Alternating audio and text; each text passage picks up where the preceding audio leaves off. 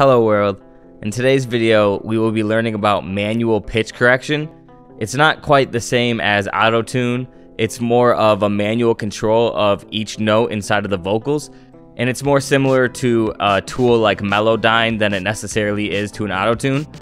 Manual pitch correction is something that you can apply before you add an Autotune, so your Autotune does not have to work as hard, and it gives your voice more of a natural feel while you're Autotuning, and gives you the ability to keep your retune speed lower on your Autotune. This doesn't mean that manual pitch correction can't fix your voice if it's extremely off key, and it's actually kind of the other way around. If you're extremely off key and the Autotune isn't necessarily bringing you where you need it to, then you would need to manually pitch correct prior to using Autotune. I'm going to give you guys an example of a before and after my vocals. And again, this isn't going to be a drastic difference. It's more of helping your Autotune push you in the correct direction. And I'll give you guys a quick example of Autotune afterwards. But for now, I'm just going to show you the bare vocals before and after. This is before. I'm still here all alone, but I will make it on my own. I know you think I've grown, but this apartment's not a home. And this is what it sounds like after. I'm still here all alone, but I will make it on my own. I know you think I've grown, but this apartment's not a home. And as you can tell, there is a little bit of an Autotune sounding slide in my vocals there, but that has to do with the variation speed turned down. And I'll show you guys about that when we hop into the vocals themselves. That's an optional step. And if you don't want that auto-tuney sound in your raw vocals, then you do not need to have the variation speed up. But with that being said, let's hop right into it. So the first step that you're going to do is grab your vocals and click the upper left here, and then head into the pitch correct sample. And that'll open up your vocals inside of Newtone, which is the program that we'll be working in.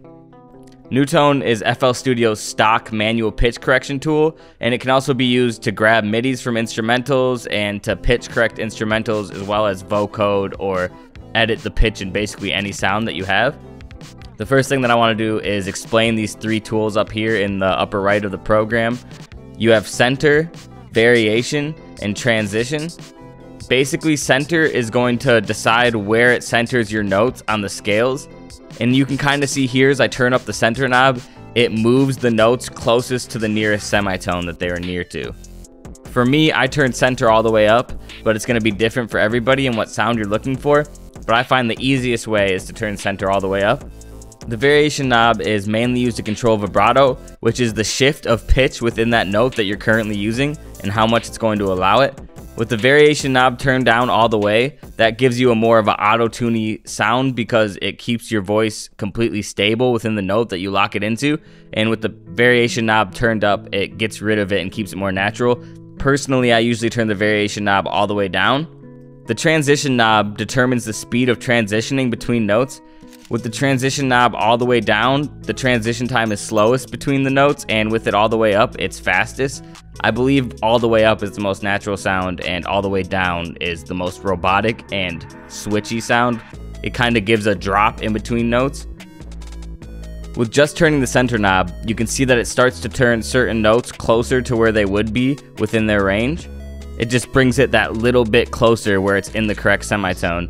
I was already relatively in pitch, so some of these notes are not as drastic as a turn, but some, like this one here, are more drastic of a switch. Something that you can do if your notes are extremely off key, say this note snaps to the wrong key, and you can just tell in your ear that that's not the right key.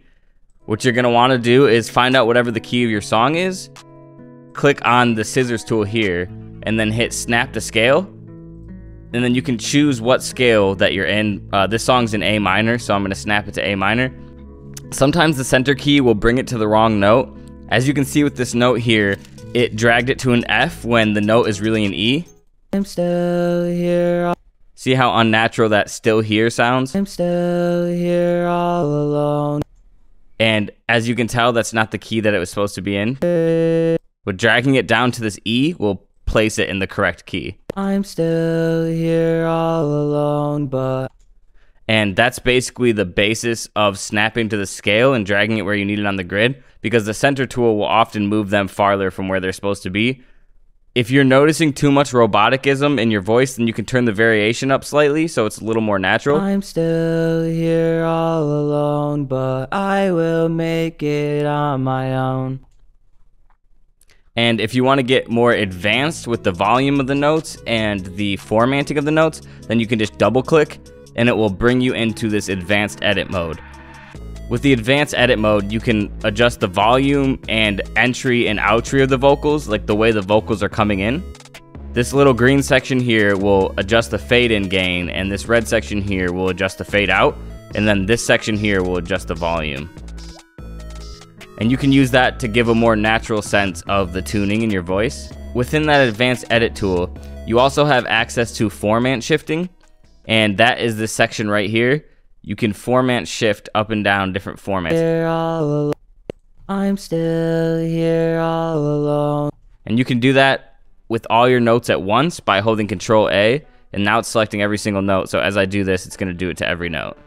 That's one way to format shift your vocals. There's many others that I've showed in other tutorials, but if you want a more specific overview on formatting, I can give you guys that as well. There's many tools for formatting like Pitcher or just any stock Autotune, as well as a few different tools that are stock within FL as well.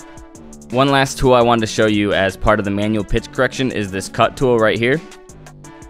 Let's imagine that this vocal right here was put together as one and not split in a natural way, and it was locking it all to the same pitch, like so. I'm still here all alone, but... And you wanted that alone to be down a note.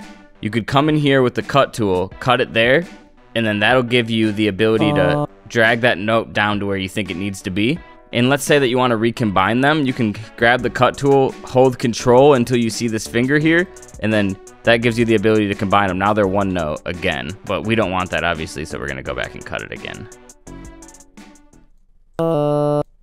Here all alone, but... So that's basically the basics of manual pitch correction. There's a few other tools in here like send to piano roll, which allows you to take all of these MIDI notes that your vocals produced or whatever audio you put into Newtone produced and send them into any of your tracks in your channel rack. I'll just give you guys a quick example of that. Let's say I had a random sound open, like we'll just go with the default keyboard from Flex. So you could click this send to MIDI button. So you could click this send to piano roll button, and whichever channel rack you had selected, like the electric piano that I just created, it would send your MIDIs there. And sometimes that's a good way to also see if you're in key the way that you thought you were.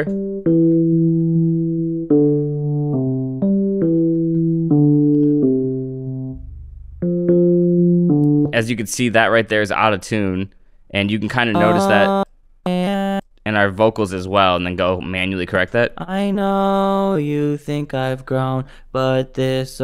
I know you think I've grown. There you go. That's better right there. It was an F when it needed to be an E. And this whole section here, I do not think should all be C's, and you can kind of see that here. This apartment's not a home. Should be more like this. This apartment's not a home.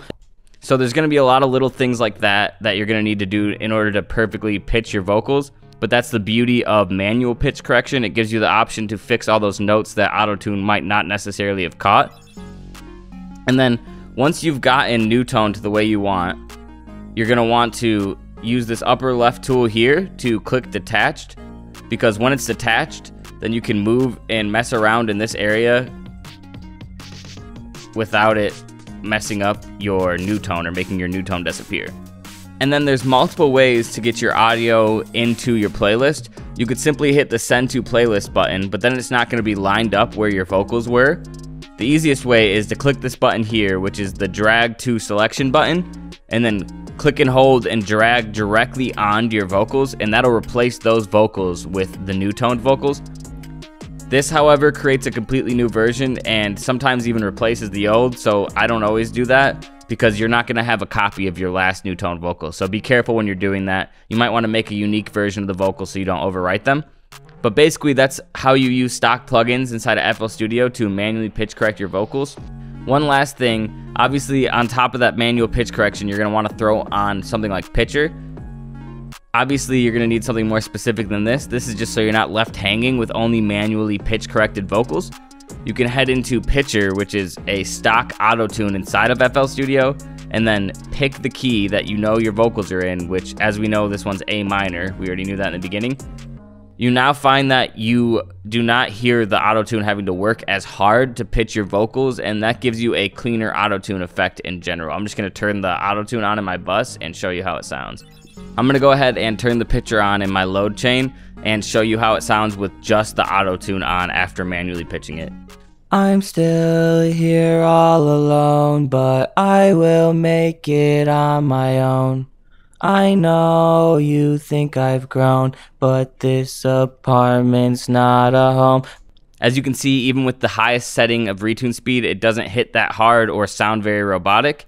And I'll go ahead and turn all the load order on and give you guys a quick preview of what all this sounded like when I was finished mixing it. I'm still here all alone, but I will make it on my own. I know you think I've grown, but this apartment's not a home. I miss my family, but something's stopping me. I should call, but I can't handle these things properly. Thank you so much for watching. If you liked the video, make sure to comment and subscribe if you want any more tutorials like this. So much love to you guys. I hope this video helped you learn a little bit about manual pitch correction inside of FL Studio. If you want any more tutorials like this, make sure to let me know in the comments. I'm down to do some more preset videos as well to give you guys my updated load order and some of the new stuff I've been working on and learning from my friends. Thank you guys again for watching. I appreciate it, and I hope I helped you guys learn something. So much love. Peace out.